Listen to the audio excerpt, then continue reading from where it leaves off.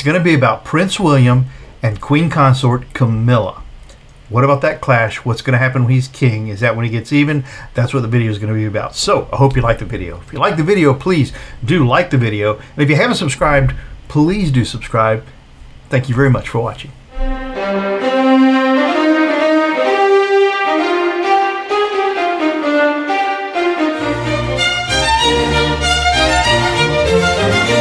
Hey, I'm Mark, and this is my journey through tarot. Come on.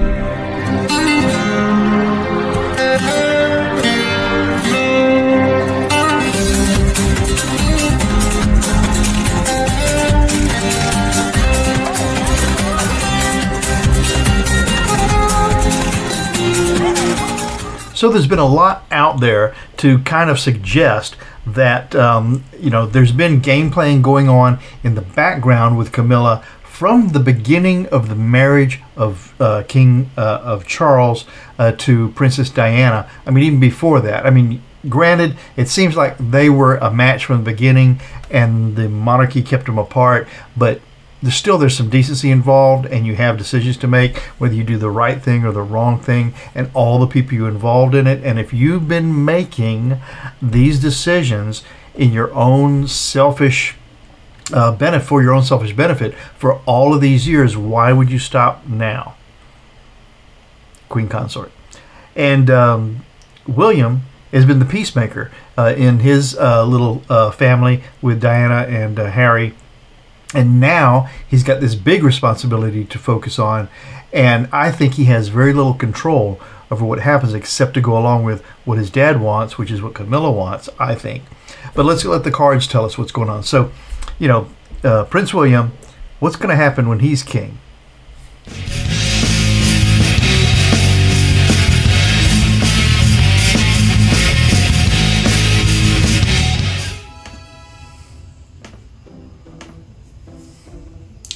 So don't you think there's a little comeuppance due here for somebody?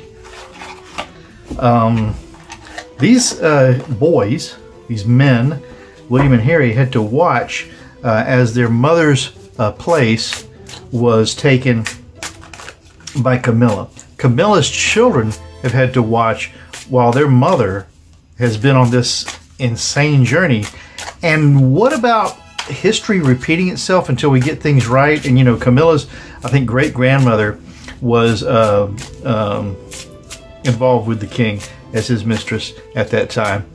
And it looks like, I mean, come on, we have to get things right, and we keep getting a chance to do it over. And we're very fortunate when it happens in the same lifetime that we get a chance to try these things again.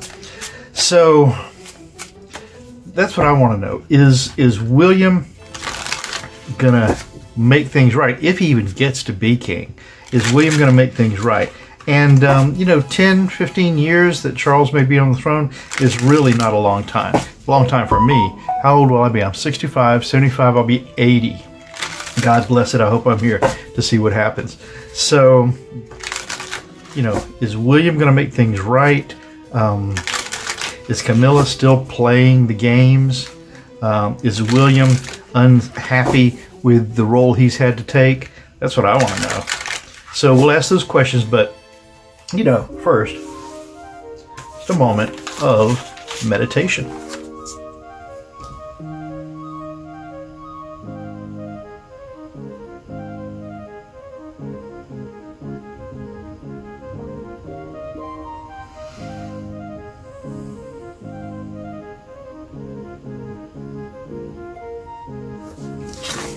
There we go.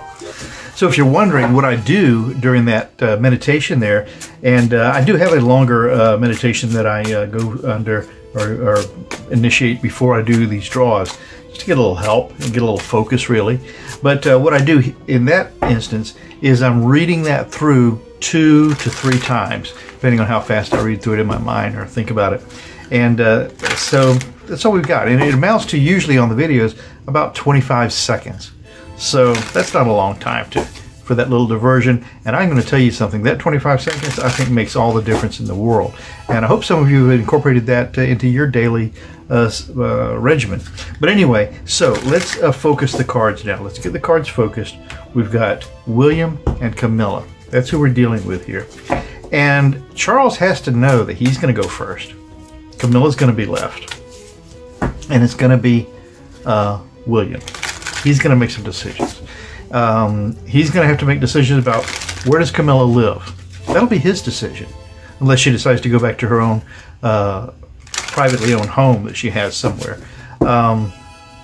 What is her compensation? I'm not sure if that's dictated in the government or not. And I'm positive that Charles is going to make sure that Camilla ends up with some personal fortune, probably at the expense of his kids. I mean, you would normally leave your personal cash to the kids. I mean, but he knows, of course, William will be king.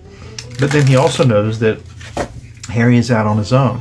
And when's the time to make that will, to make those provisions? Now, if he hasn't already.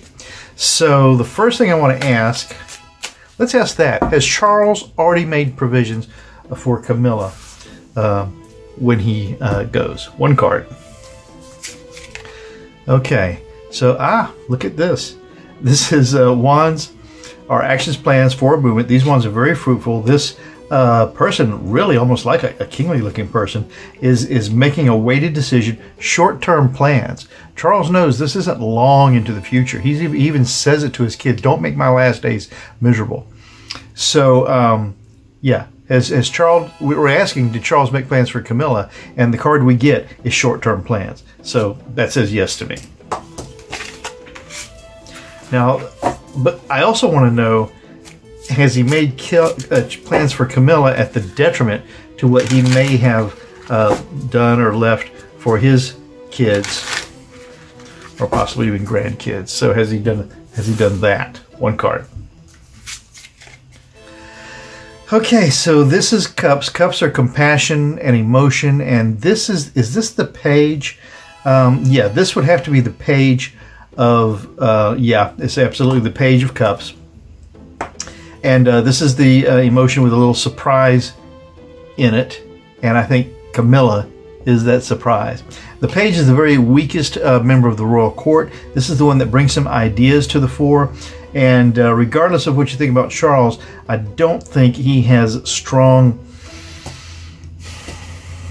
moral, internal fortitude. I'm sorry, he is a prisoner to his own emotional feelings. And yeah, he's going to make sure that there's a little surprise, emotional surprise at the end. This page looks very determined. At that point, he will be as weak as a page because his son will be king. And we see the last days of a monarch are indeed, usually, the last days of all of us are indeed weak days. So, interesting. So, yeah. He's made plans for Camilla. Well, and you would expect him to. He loves her. He did not love Diana. So, no fault of his own. You know, you love who you love. And now, let's do the draw. Let's do 6 cards first and see. Well, let's do one more for Camilla. Camilla. Let's change this to Camilla. Is she behind a lot of this intrigue? One card. Okay, here we have, what is this card? This is the Sun, is that correct? 19. I'm going to have to, because I use so many different decks that I'm not always 100% sure of the, you know what, I've got a an app on my phone that's really cool about tarot cards, and I can look at the Major Arcana, number 19. That is the Sun. I'm so good. Yep, so that's the Sun. And the Sun is, and the question was, is Camilla behind a lot of this intrigue?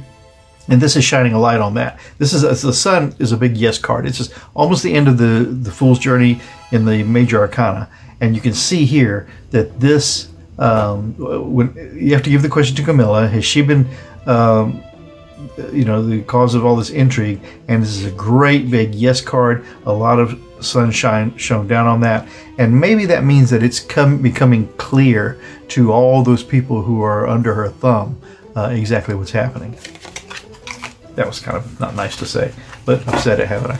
So now let's do the drawing 6 cards on just to let us know what's going to happen when when William takes over. What's going to happen to Camilla when William takes over? How is Camilla going to be affected when William is in place? William. What's he going to do? 6 cards. 1, 2, 3, 4, 5, 6. William, what's he going to do when he's in charge regarding Camilla? It could be that he doesn't do a darn thing. So the signifier card is again a page of action. So this is the signifier card of this question as to what William's going to do when he's in charge regarding Camilla. This is a weak page of action. This is a weak action. We see this dragon in the sky here coming out of the clouds. Look at that, shooting a little fire, a little lightning out of its mouth, and we see this page, you know, looking a little weak, but carrying a great big fruitful wand of action, and a roaring tide of upheaval of emotion in the background here. So, and the face of this page, if you look at it, is a kind of a determined, perturbed face. Interesting. So the signifier card then of what he'll do is this weak page of action. So maybe not anything huge. She was Queen Consort, or will have been Queen Consort for some time by then, and I'm sure will have continued to convince the public that she's, you know, best thing to slice bread. The challenge to that then is the 7 of Wands. Wands, of course, again, I say are actions, plans, forward movement. And the 7 of Wands is having a great big wand to be able to kind of tame those actions that are poking up at you. So the challenge to this weak action that could take place is having lots of other things to deal with and the wherewithal to do it. The basis of all of that then, so this is 15, 16, 17. This is the Star card. And the Star card deals with temperance. She deals with emotion. And you can see here that she's just pouring that emotion out over the scene and indeed into this. So the whole basis of this whole reading about William versus Camilla is being the star. Okay, at that point he will be the star. Okay, and that's the point. That's the basis of it. I'm the one now. If you remember, Queen Victoria was so repressed as a child, and when she became the queen, she put her mother over to the side to be taken care of in a house out of her sight. And because she was the star, and this is where William will be. In the past of this reading, then, we have another page, lots of pages here. Now, this is swords, truth, justice, rules, and law. And this page, again, has drawn his sword. This is in the past. Oh, this will have been preparation for what's coming. William, still as that page, will have prepared the way. He will have put a bug in the ear of whomever needs to know that there's some truth, there's some justice, and there's some rules and law that are coming up. In the sky of this reading for William versus Camilla in the future is holding on to your value. So this is the 4 of Pentacles. Pentacles can be money, but in this case, their value.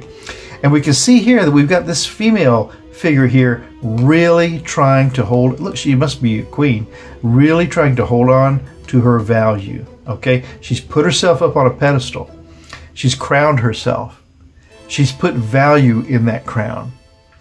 She's holding on to some value, and she's actually embedded some of it into her position on that pedestal. So she has soaked up all the value she can. It could be that by this time, William is thinking, it's enough. It's time for a little reckoning here.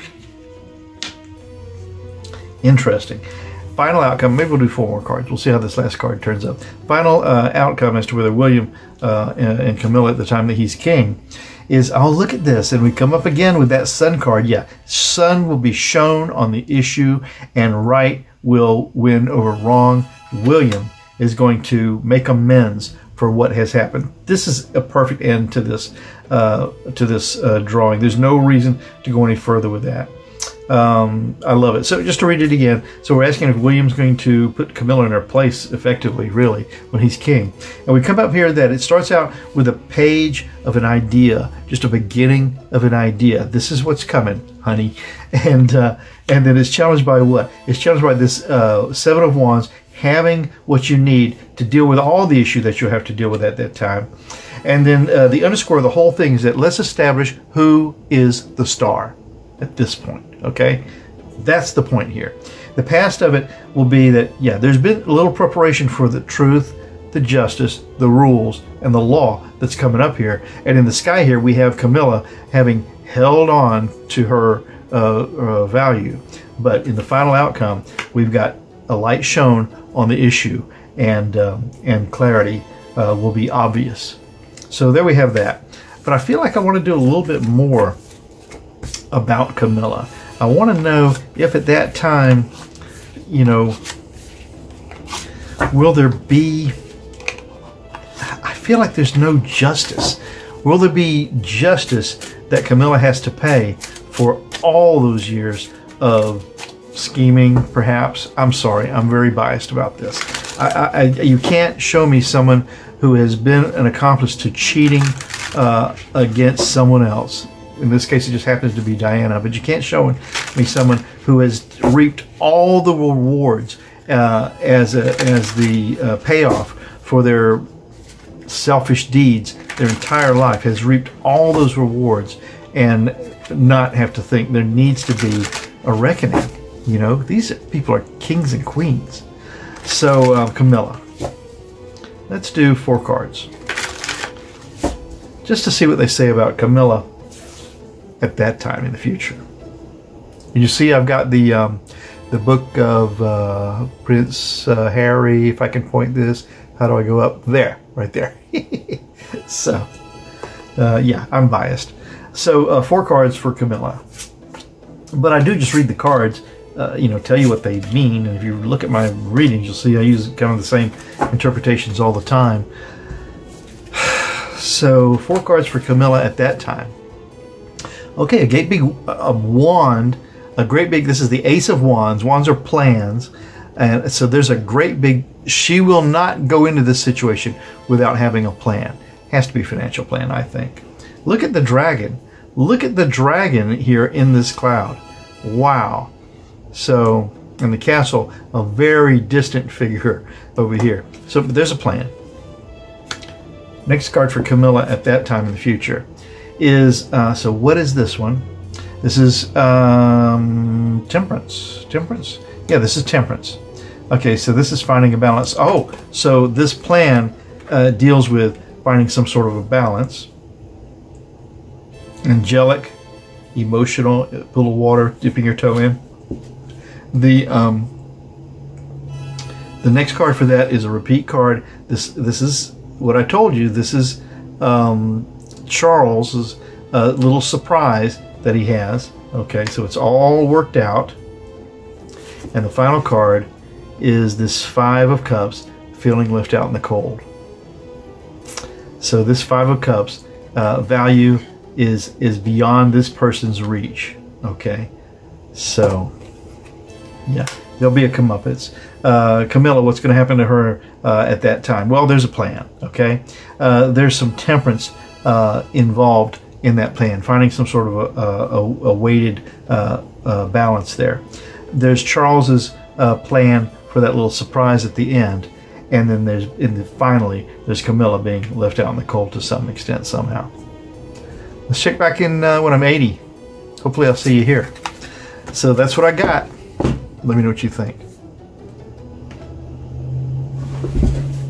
You know, I don't think it takes a tarot card reader or a psychic or a genius to figure out that someone's going to be pretty diminished. But you watch. I think Charles is going to make sure that Camilla is very well taken care of in his absence. So let me know what you think. Put something in the comments and tell me what you want me to read on. And I'm going to read on that. I've got some stuff coming up that's going to be viewer request. Hey, I'm going to show you the cards now. So another Los Scarabeo winner here. This is the Mystical Tarot. And like their cards, I mean, the boxes are okay, but they're not great. The instruction booklets are, you know, really basic. So nothing special to learn in there. but it's the cards that are the star here. They're easy to use. They've got kind of a matte finish, and the illustrations are fantastic. I mean, these are artistic, really nice looking cards. And you know, I love spreading them out like this so that you get to see them, and if somebody else is going to be here to have a reading, it's good for them to kind of work with the cards for a second, you know, kind of give them some ownership of what's happening. So I like all that. But we'll get these stacked up here, and we don't want any reverse cards. Sorry. Okay. Get going on this now. Well, coming back tomorrow, I'll be doing it all again, so ciao for now.